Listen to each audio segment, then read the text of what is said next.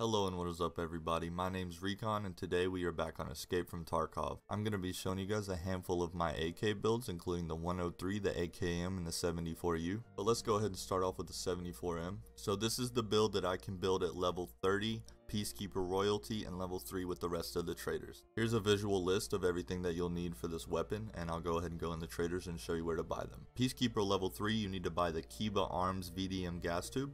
And in Peacekeeper Royalty, you need to buy the Krebs Custom UFM handguard. Peacekeeper level 2 is where you get the 6-inch, the 2-inch, and the 4-inch key mod guides. In Peacekeeper level 3, you need to buy the Magpul RVG grip.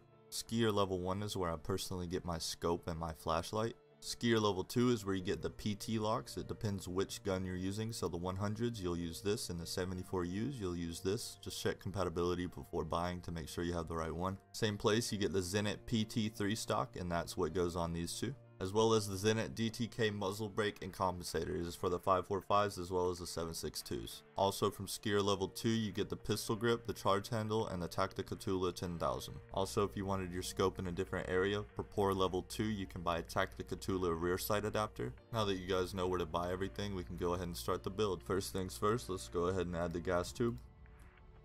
Put the new handguard on. Let's go ahead and add everything to the handguard. Got the 6-inch here, got the RVG black right here. It all just depends where you want your light. Personally, I like my light underneath.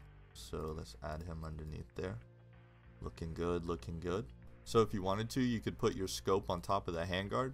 But I'm going to go ahead and show you guys the other options I gave. Here's the rear sight weaver adapter.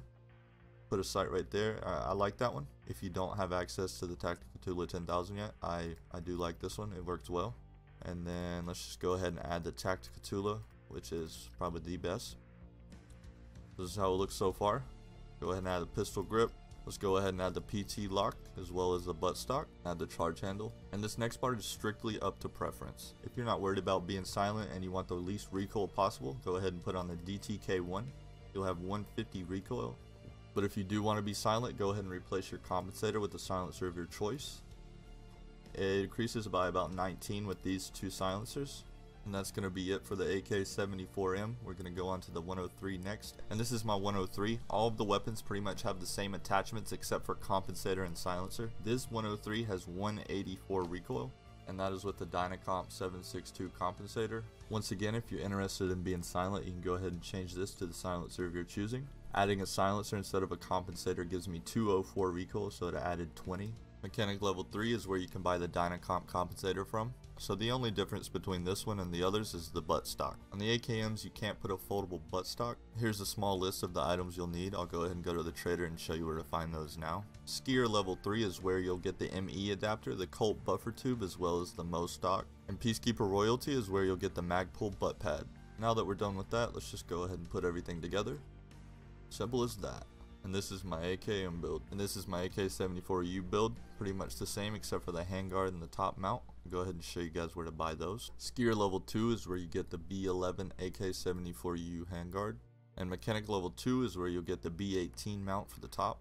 And that's my simple AK-74U build.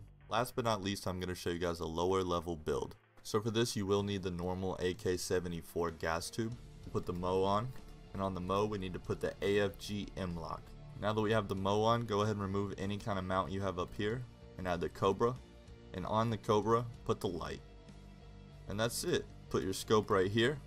You can put your scope up here if you want. Personally, I put it right here and it raises up a little bit. Peacekeeper level 3 is where you'll get the Mo handguard as well as the M-lock tactical grip. It may not be very pretty, but you have the best recoil you can get at your level. You also have a light. I hope you guys enjoyed the video. Let me know in the comments some more stuff you'd like to see from Tarkov, and I'll see you guys later.